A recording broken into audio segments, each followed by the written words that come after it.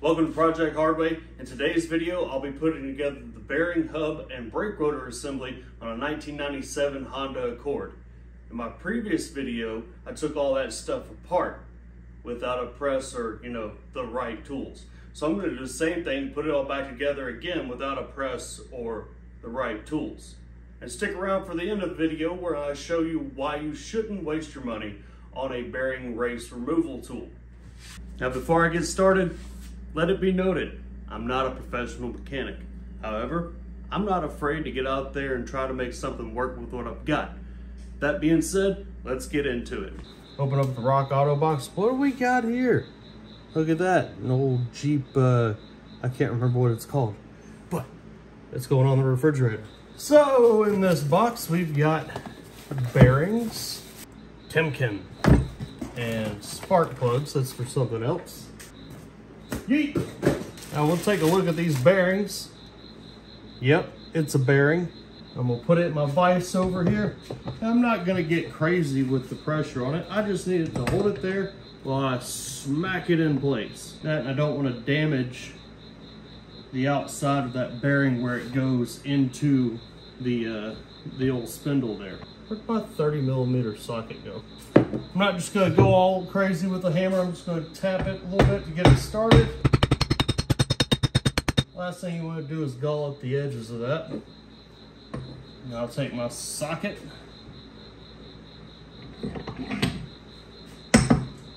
Just drive her home.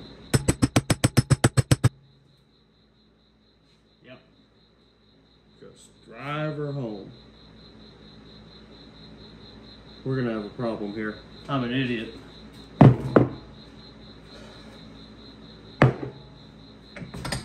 This time on Project Dumbass,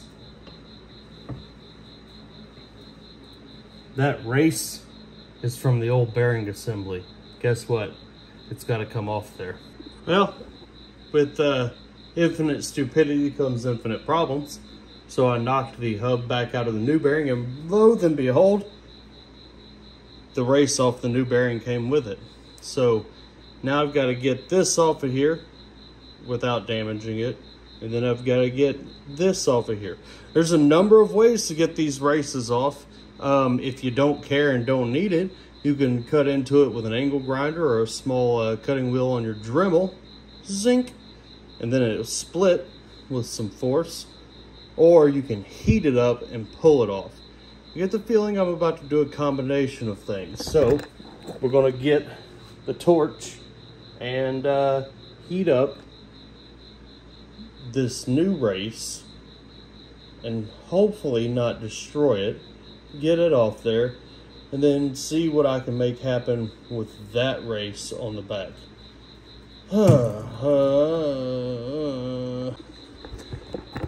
Ain't no two ways about it, I screwed that up. I'm not even gonna put the time lapse in there because it's a waste of time. See how much I'm sweating? So I torched the hell out of this thing, hit it with a pry bar, hit it with the hammer in the pry bar, doing everything I can not to tear anything up, and it hasn't budged. There might be a couple of different things. I might be able to get some type of tool to pull that off there, or I've made a mistake. And when you make mistakes, you lose time. You also lose money. So hopefully I don't have to reorder another hub assembly or bearing assembly. But it's also about 4 o'clock in the morning and nothing's open right now. So I've got another side to do. I'm gonna make sure I don't make the same mistake. I'm gonna get the other side done, and then I'll figure out what I can do with the mistake I just made. So on to that.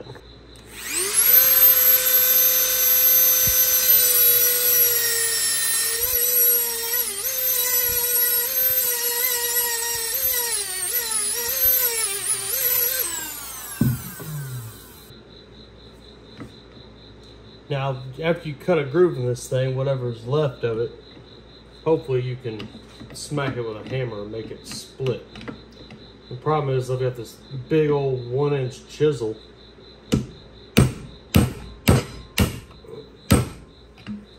Not exactly the tool I was looking for, but a tool that could get it done.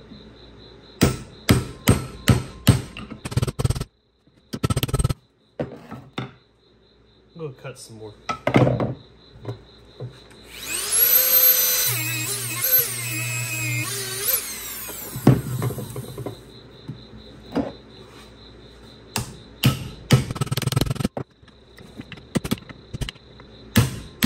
Hey, something's moving.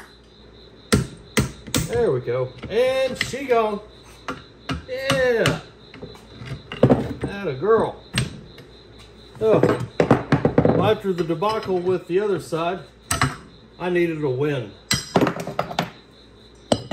Now, we can smack this one into the other bearing. Maybe. I'm gonna stick it back in the freezer for a minute, make a drink, and then go back after it. So I have to make a confession. Forgive me, Father, for I have sinned. Please forgive me, Dale. But on that last toe assembly, I went complete dumbass. Or full retard. You went full retard, man. Never go full retard. So, I was about to smack that hub into the new bearing without that rotor on there. Kind of forgot that you have to put the rotor on the hub before you put it in there because it's all sandwiched together. Thanks, Honda. So, you see there before you my freshly turned rotor. And by freshly turned, I mean freshly turned over my wallet. So I went to the O'Reilly's down the road from my house. The guy mic'd it and said, it's close, I can do it. Turns out, he didn't have the cone for his lathe to turn these ridiculous rotors, but he said, the one down the street, they should have it. Tell them we've already mic'd it. And I said, okay, appreciate it. Drive a couple miles down the road to the other O'Reilly's, closer into town. They mic'd it again, even though I said, hey, I just had the same mic. They told me it was good. And the guy told me no. He said he can't do it. I was mad. I was real mad. I just kind of gave him one of those looks like, seriously? I wasn't too petty though. I at least did take my rotors with me. They're still in the trunk of my wife's car. So, another order off Rock Auto. I went on ahead and said to hell with it. Bought a kit that they sell that's got the rotors and the pads. So, hey, 2 fresh brand new rotors and a fresh set of ceramic pads. I think it'll be alright. So, now to smack this one in. And we know this one's good, so I just got to get it in there. And hey, I'll be ready to at least put one side of the car back together. So again, just like the other side, a few light taps to get it started.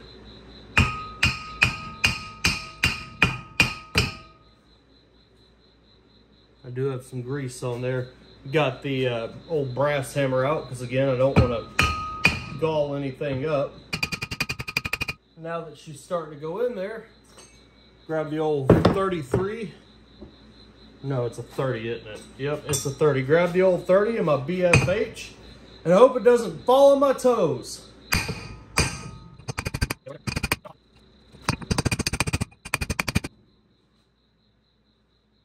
Before you go sideways. Yeah, it's sideways. I should have earplugs in for this.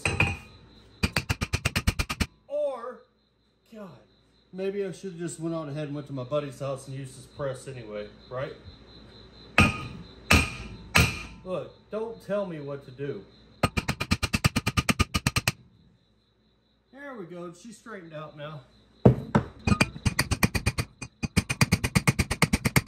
We're getting somewhere, and by somewhere I mean nowhere. I say that, no, we're getting it there. It's just, it's some effort.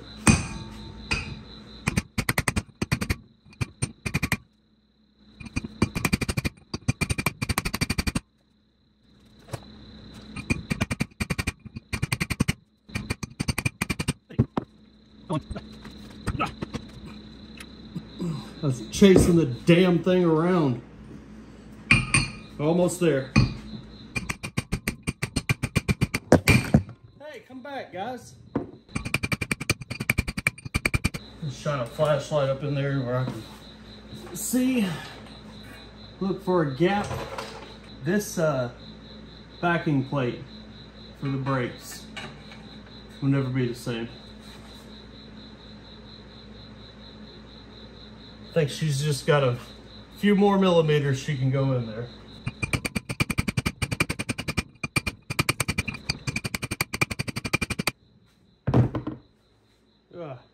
You want tinnitus? Because that's how you get tinnitus.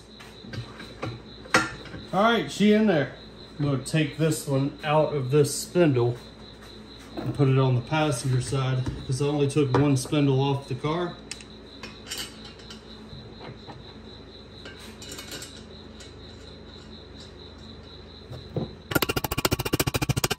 There we go.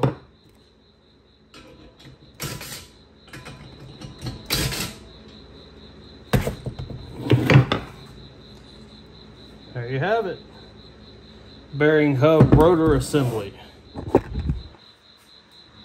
I don't ever want to do this again. Well, looky there. That's a wheel back on the car. And before you ask, yes, I notched the axle nut. And before you ask, yes, I put new cotter pins in the ball joint and the tie rod end. And before you ask, yes, I sprayed off the rotor with brake cleaner, get all my grubby junk off of it. And before you ask, yes, we will take it out and do a proper brake pad bed-in procedure. Proper brake pad blah. I knew I couldn't do it a second time. That being said, there's still a snafu of my idiocy with that thing. So my little snafu here. Got the old race on and the new race. And those don't go together. There's a couple of different ways I could have fixed this. I could have taken my Dremel and cut a slot on this side and a slot on this side and smacked it with the chisel like I did on the other one and gotten it off. But sometimes you've got things that you know you'll do again. Not necessarily this, but you know you'll need to get the races off again one day on something else. So sometimes it's okay to have a tool. Now, there are tools that you can get from AutoZone and O'Reilly's, places like that, that they rent to you that will remove this race. But none of those stores in my area had one available for me to rent. So sometimes, again, you got to go buy a tool. So I bought this from Harbor Freight. It's about 50 bucks. And this is a bearing separator and puller set. It's the first time I'm opening it, so consider this an unboxing video. Ooh, it's got things and foam. So essentially, what this will do,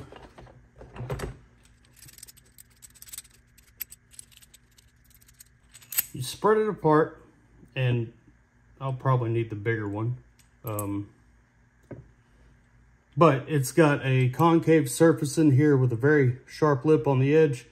You get that down behind the race and begin to tighten it down, and it will pull that race off of the hub. Now my race that I want to get off doesn't need that, and it's got this hard, tall edge around the back of it. I don't want to damage that, so what I'll do is I'm going to flip it over backwards and just use the flat side of it to pull it the rest of the way off the hub here.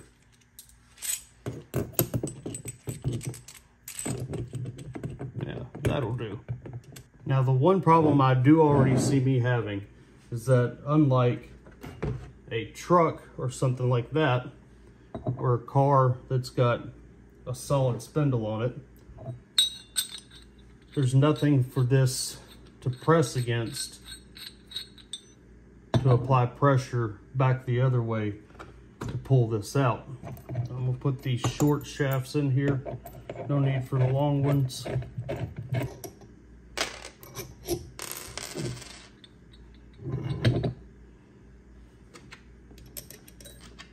And you put your washer and nut on these forks here. Make sure you got, I'm not gonna tighten it down too much because I want to be able to shift it and center it. Now I've got to find something that'll sit on the inside edge of that hub and be able to be pressed against. If it were on the car, you'd have the axle nut in there and you could, but I don't want to go through doing that. Actually, no, I couldn't, because it goes the other way. I'd have to put it on there backwards. Let me see what I can find. That might work. So these are the pieces that go on your bushings on a sway bar end link kit. This is actually the ones that come with your basic generic energy suspension poly kit. If I can get that to line back up, that will not sink down. I'm going to stack a few of them because you don't want to have them bending or bowing. But they got a little hole in the middle that this should go into a little bit, and then they won't press down into the hub, and we'll be ready to rock. Hopefully we can pull this race off without any issues. There we go. Now I'll just slowly start applying pressure. This might work out better in my vise, but I don't want to go through putting it in there. So we'll just try to hold it by hand. Or on its side. Yeah.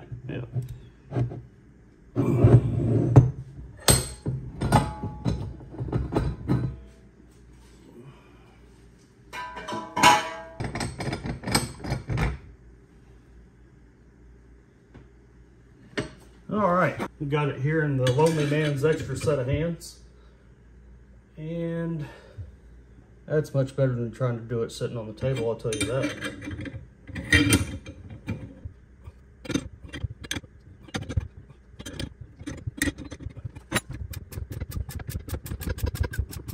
That's starting to go sideways on me because my washers aren't lined up.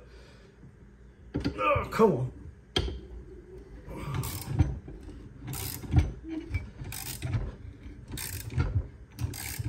Wait. Oh, don't gotta worry about it. There it goes. Success! Now,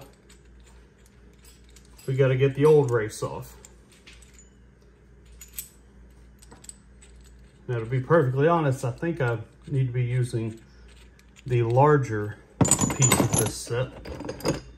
Whew!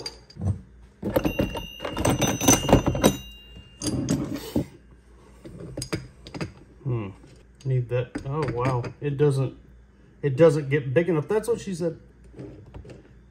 I don't know if this is going to spread open wide enough. Phrasing? To get around the race. Please, I just need a few threads. I know one thing. We're going to test the integrity of the threads on this thing. Because to start, these nuts are... Got it! These nuts are just barely going to be on the shafts. I'm going to be very patient in the beginning because these nuts are barely threaded on to the studs here. Slowly and carefully. This is where patience is important.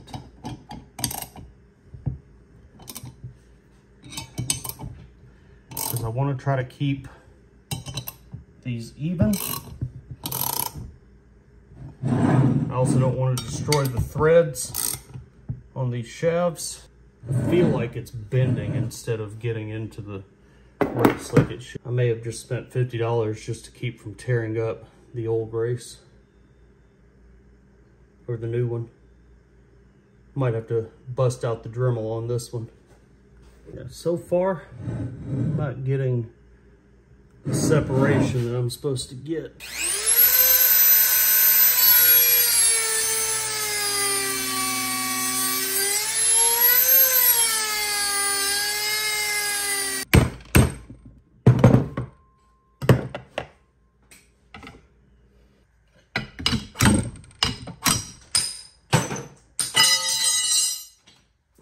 That's $50 I'll be getting back tomorrow. There we go. Got it done. Not exactly the right way to do it, but it is a way to do it. It worked, and it's still working.